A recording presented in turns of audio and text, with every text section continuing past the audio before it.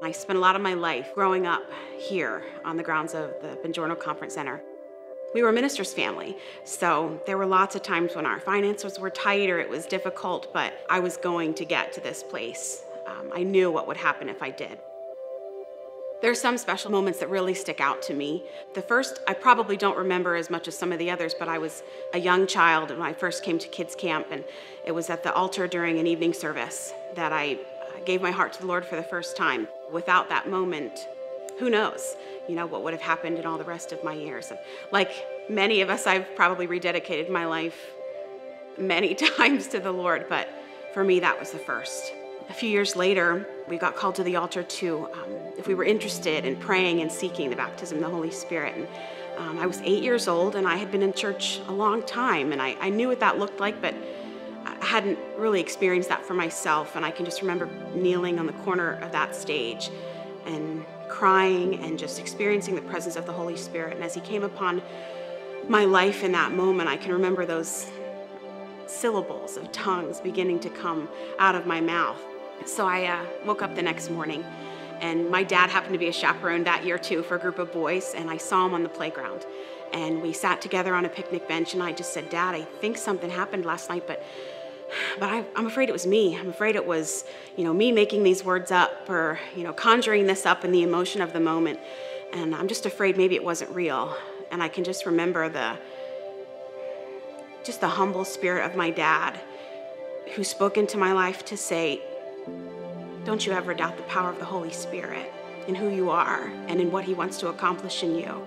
I can envision us on that bench, and we prayed together, and that sealed a moment in my life. A few years later, one of my most vivid memories was a youth advance that came with my youth group.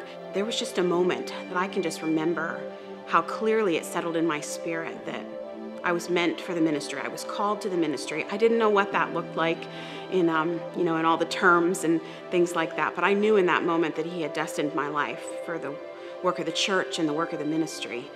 Fast forward to my life and lots of other events and times that we got to spend together here, and God was setting me up for the greatest joys of my life still to come, and that is for the last 10 years I have been so blessed to be a part of the conference center through kids camps and retreats.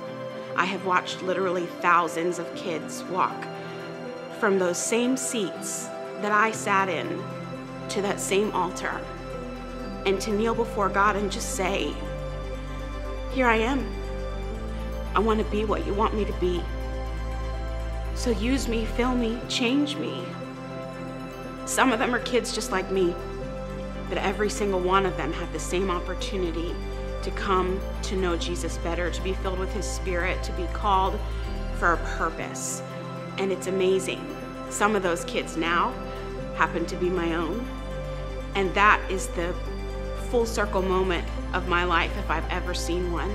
I was watching just a few weeks ago at kids camp this summer, my own kids at the same altar where I knelt, crying out for the same things that I cried out for, in the same corners of these rooms, being blessed by adults around them, making friendships that God will develop now to encourage them decades from now.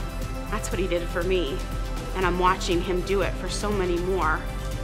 And I know, we all know, that God doesn't require a certain place to pour out His Spirit. We know that.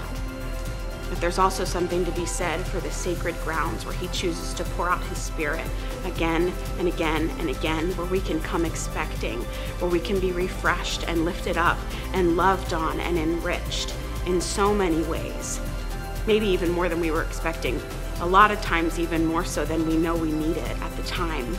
For all those kids, for all those students, for pastors like you and me. That happens right here. So thank you for all that you've given, for everything you've done. Thank you, Buongiorno, and everyone that has invested. Because I am different because of what you've given. My kids will be different and changed and shaped because of what happens here. And it matters.